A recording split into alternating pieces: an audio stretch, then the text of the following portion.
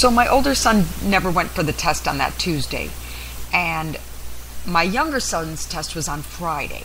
So my younger son was struggling and trying to study, and he asked his brother at about 8 o'clock on Thursday night before the exam, please study with me, please study with me.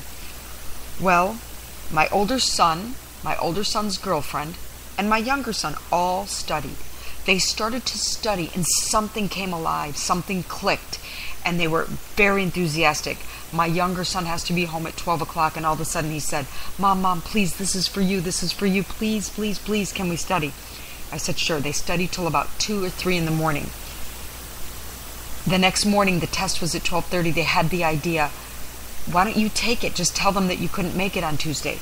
So my older son went to take the test. The two of them went into the test.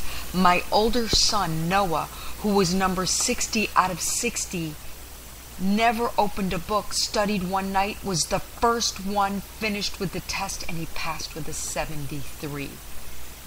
Now he had to wait for his younger brother to come out, who took much longer. His younger brother was about the last one out.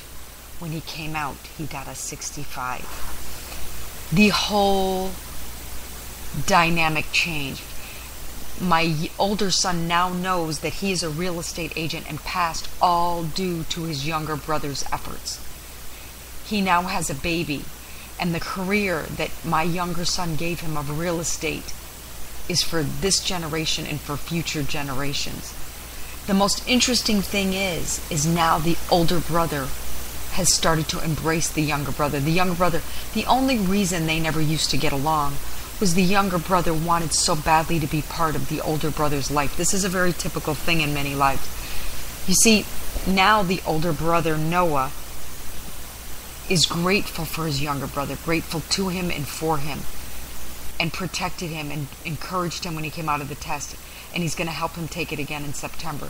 So the two miracles that came out of this was, one, a child that was labeled that he can't, that he never went to college, that he barely finished high school, is now one of the youngest successful real estate agents. And his younger brother, who's only 19, he'll pull him through in September, and now he'll be his coach. Now they've become allies rather than enemies. And it's so exciting and so refreshing to see that God can do all things, create miracles such as this.